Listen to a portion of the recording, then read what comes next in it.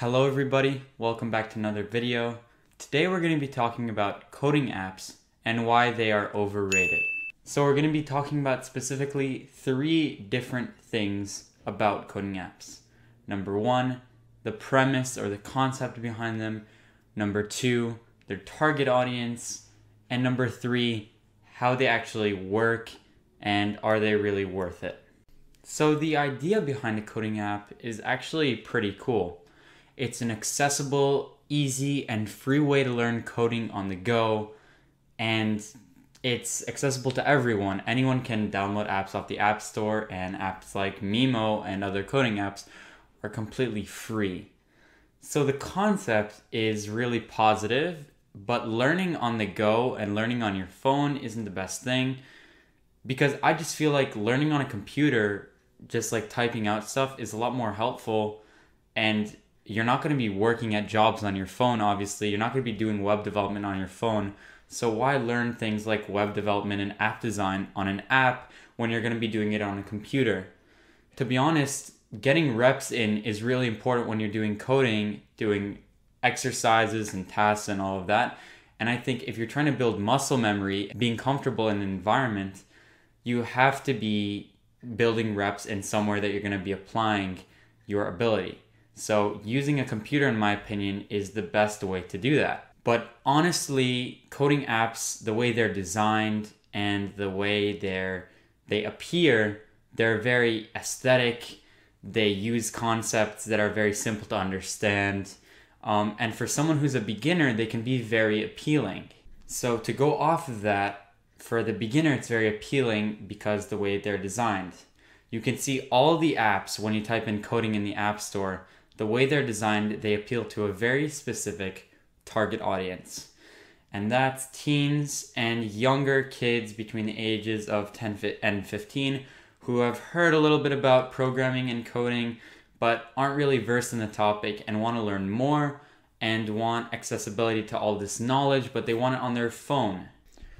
But once you actually get on the app, it's kind of easy to understand from a more advanced point of view that these apps are for beginners and beginners only, and there are a lot of catches and ways to make users who don't really know a lot about the resources that are out there to make them pay. Mimo previously had, you could do like 1 or 2 exercises and then you had to pay $50 up front, and a lot of other apps are doing all of these subscription based things where you kind of use it for a month and then you never use it again and they're charging you without you knowing.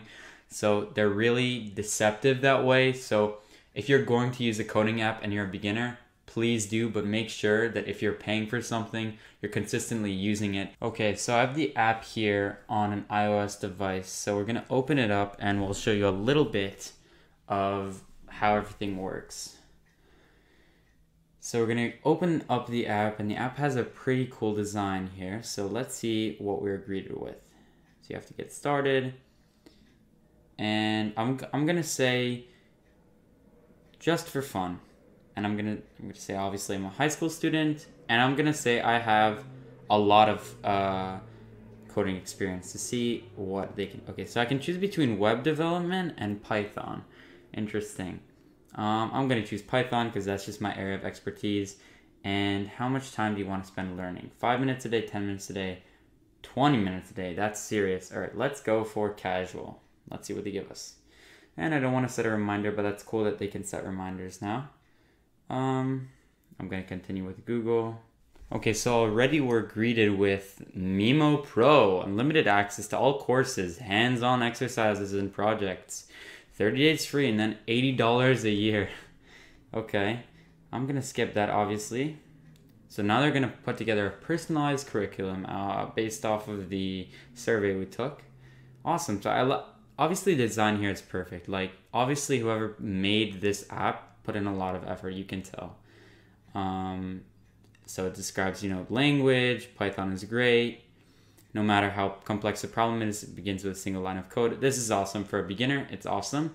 But I selected a lot of experience. So let's see what it gives me here. Is this just the introduction? Tap in variable name city. Okay, city, fine. What have we got here? All right, so this is some like basic exercises. If we want a variable name with multiple words, we can use snake case. Snake case means using underscore to connect. Okay, great. This is good. I like this app, the way it's designed, but it's not for, you can tell obviously off the bat, it's not for experienced people to use. And we're gonna go through this. I'm just gonna speed run this really quickly so we can get through. What do computers use? Variable.